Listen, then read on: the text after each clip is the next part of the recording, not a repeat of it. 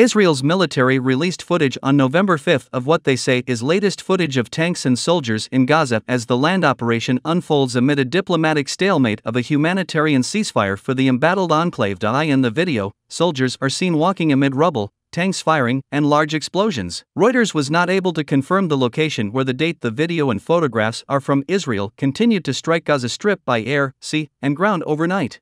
Gaza health officials said Israeli airstrikes destroyed a cluster of houses in the Maghazi refugee camp in central Gaza. Health officials said on November 4 more than 9,488 Palestinians have been killed in the war, which began when Hamas fighters launched a surprise attack on southern Israel on October 7, killing 1,400 people and taking more than 240 others hostage. Foreign ministers from Qatar, Saudi, Egypt, Jordan, and the United Arab Emirates met U.S.